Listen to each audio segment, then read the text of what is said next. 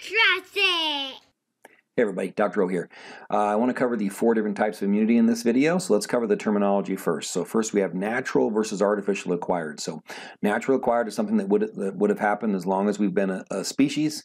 Artificially acquired is something that is done to you, right? It's a medical intervention. So natural versus artificial doesn't mean one's good and one's bad, but that's what the terms are.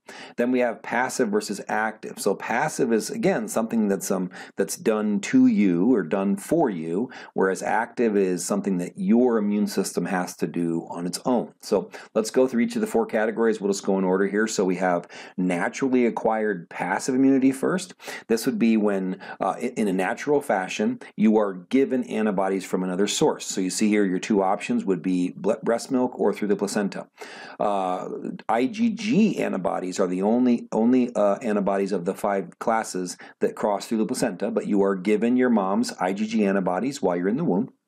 And then all 5 classes of antibodies are going to be crossed into breast milk. So a mother breastfeeding their child is an example of naturally acquired passive immunity. So babies don't really have a developed immune system, especially those first 6 months. And part of the reason why that hasn't been a problem across our evolutionary history is the fact that mom has loaned her immune system to the baby with breastfeeding. If it wasn't mom, it was a wet nurse or somebody. So mom was exposed to antigens, mom made antibodies against those antigens, and then mom gave them to the baby. So that's one of the main benefits of breastfeeding, is the fact that you're being given antibody therapy.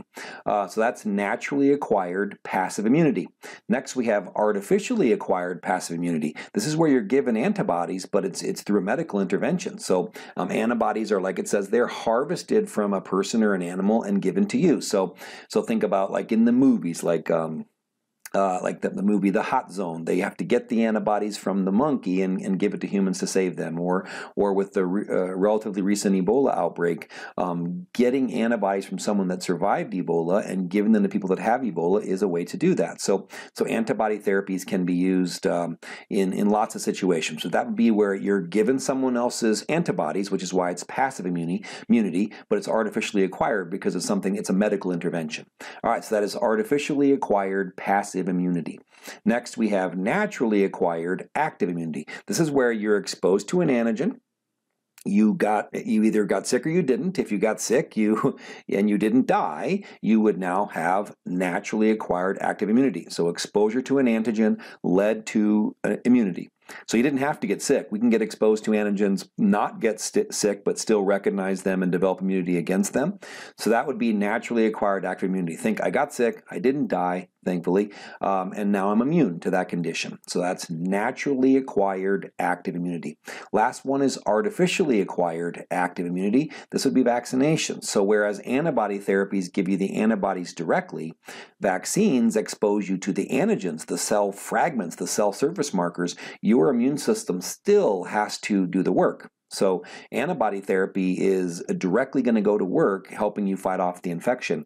A vaccine is going to hang up wanted posters and tell your immune system what to look for, but your immune system still has to mount the response itself. So that is artificially acquired active immunity. So real quick review: naturally acquired passive immunity, think breast milk or antibodies crossing the placenta.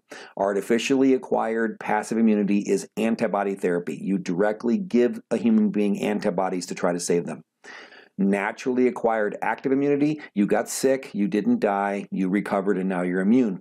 Artificially acquired active immunity, you get a vaccine, your body mounts an immune response to that pathogen without you having to have gotten sick, and now you're immune. So those are the 4 types of immunity. Have a wonderful day. Be blessed.